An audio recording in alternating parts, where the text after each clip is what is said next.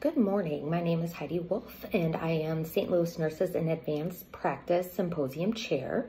I am also a nurse practitioner for Total Access Urgent Care, and I have taken care of hundreds, probably thousands of COVID patients since the pandemic has started.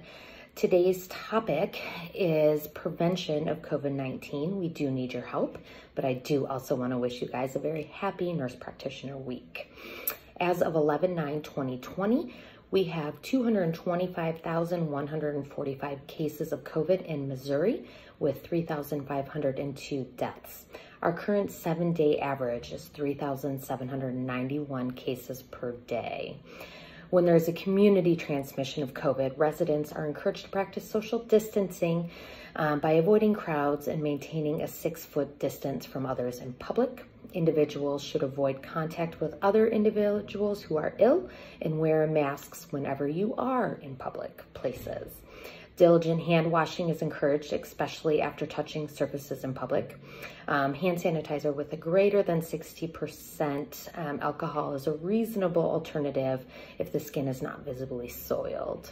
One study showed that the virus remained viable on the skin for up to 9 hours, but was inactivated within 15 seconds of exposure to 80% alcohol.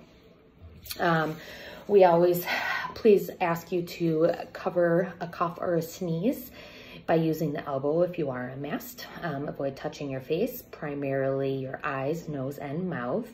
Clean and disinfect surfaces most frequently touched and ensure adequate ventilation of indoor spaces. The WHO and CDC both encourage mask wearing for all individuals in public once there is a widespread transmission. The WHO recommends most individuals wear a non-medical mask, although those greater than 60 years old and those who have tested positive for COVID do need to wear those medical masks. The CDC guidelines did not mention the medical versus non-medical masks. In the US, when there was a shortage when the recommendation was last updated. Masks should not have an exhalation valve, and cloth masks should have several layers. When wearing a mask, be sure not to touch the face after handling the mask, and use hand hygiene and be sure to launder the mask frequently.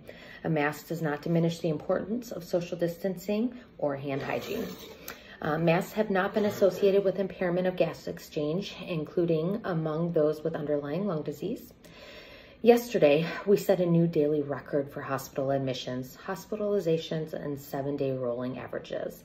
Please wear a mask. Do not gather in large crowds. Stay at home as much as possible, and please reconsider gathering with friends and family. Our hospitals are overwhelmed, and our healthcare workers are really exhausted. We need your help, and we thank you for that. And last but not least, proper use of a mask is over the nose, loops around the ears, and covering the mouth, just to make sure that all the important areas of where the virus can get into your body are covered and safe. I hope you guys have a great Nurse Practitioner Week, and I will talk to you soon.